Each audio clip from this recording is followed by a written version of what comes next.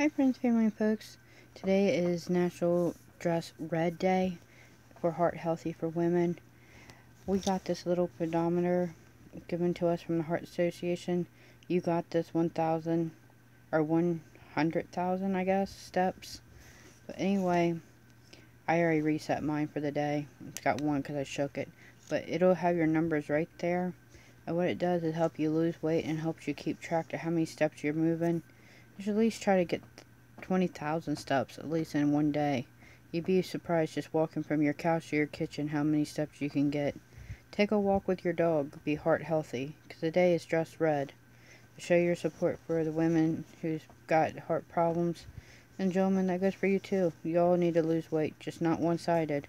So we got this little pedometer, and that's what it does. It helps you lose weight. Let's celebrate National Red Day, dressing red.